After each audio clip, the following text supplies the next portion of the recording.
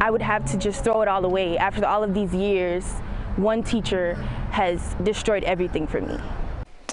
A theater teacher at a magnet school in Northeast Miami-Dade refusing to take her students to a big theater conference, one that could help them get into college. Tonight, students tell us they're angry and hurt.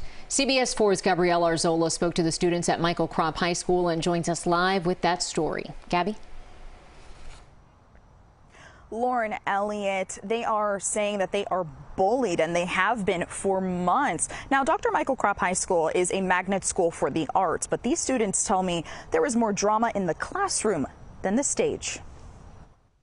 We've been being bullied for months now, and it won't end. This is our future in her hands, and she's really just playing with it. It's not cool or funny. Senior year should be filled with fond memories, but for these Krop students, they feel... I feel numb. Like I genuinely feel numb. They're part of the prestigious Theater Magnet program and have won many awards and accolades.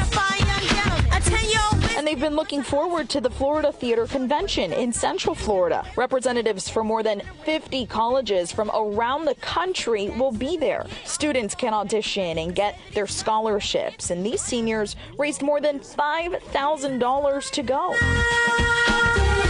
This week, their teacher, who just started this year, told them no one is going, and it'll no longer be a school-sponsored trip. They could go on their own, but they'd have to find a chaperone and pay for all of the expenses. The reason, they say, has changed daily. I didn't think she was serious. You want us to not go to the one place that this is our future. You don't want us to go? At first, they were told they didn't have enough chaperones for the boys, and therefore the boys couldn't go. Then they said the story changed. The texts they showed me come from the teacher saying they didn't sign up on time and nobody could go. The district sent me this statement saying, quote, "It's unfortunate that in this case, too few students completed the necessary travel and permission documents within the established timeline to allow the trip to move forward."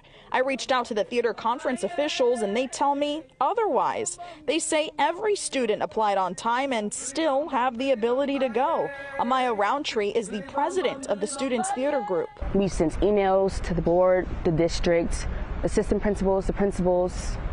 Nothing's been done. The seniors say every 12th grader in the theater program is a minority, and they say this is an issue of discrimination.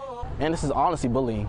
Discrimination, racism, African American boys, African American girls. You don't want to see it succeed.